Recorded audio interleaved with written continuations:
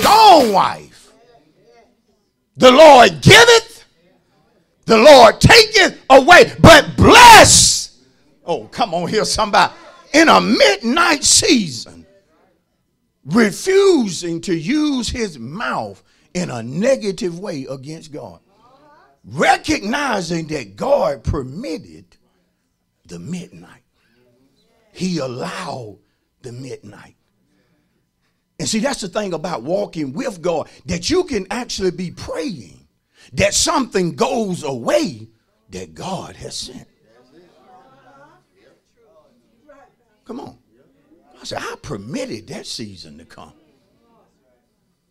And what I want out of you, son, is for you to give me thanks. It ain't no such thing as I'll praise him when I come out.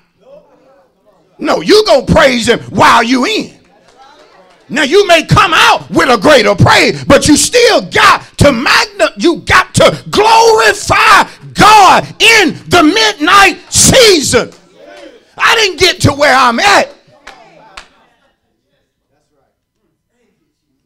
without learning how to be thankful. Listen, in my midnight seasons. But also when you consider midnight, that time of suffering, that time where you're facing challenges. Midnight is also a season, listen, that can be brought on through sin, error, or disobedience. Come on, I want to teach it right today. See, it's not just that some folks are suffering, but they brought on the suffering. Not just that you're in trouble, but you brought on the trouble. Your disobedience is the cause for the trouble. And you say, Pastor, why if I brought on the trouble, if I caused the midnight, why arise and give him thanks? You arise and give him thanks for his mercy. That even though I brought midnight in my life, God gave me something that I really did not deserve. What did he give you? An opportunity to repent or turn.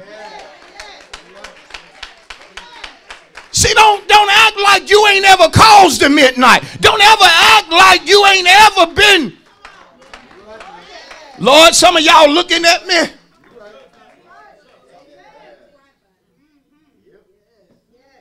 In Acts 27, Paul left on a voyage as a prisoner on a particular ship that he warned the people, we don't need to leave out. We need to stay right here. But the folk looking at Paul as an apostle that's in prison, they weren't willing to listen to him. But they listened to the helmsman of the ship. They listened to the professionals in reference to the ship. But guess what? When they refused to listen to God speaking through Paul, it brought on midnight. And they ran into a storm. See, sometimes we bring storms in our lives.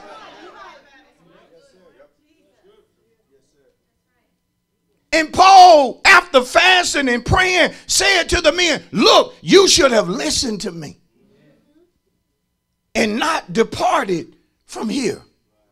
Nevertheless, if you obey God, nobody's life will be lost, saving the ship. See, what was Paul saying to them? We need to be thankful. Y'all need to take courage because God is going to show us some mercy. Let me preach for about a few moments to people who caused midnight. People who brought in suffering, folk who've been disobedient, and that's why trouble is here. You are a Jonah. Jonah disobeyed God, and it brought about a storm. know, whenever we disobey God, you're going to bring in a midnight season. But you got to know, as a child of God, even when you mess up, yes, I said mess up. When you do the wrong thing, when you say the wrong thing, when you act the wrong way, don't just sit there. Don't play dead. Don't roll over. Get up, arise. Acknowledge your sin. Acknowledge what you did wrong. Acknowledge your disobedience. Get up, give God. Thank Lord, I thank you. This could have killed me. I thank you. Could have died and went to hell. Thank you for your mercy.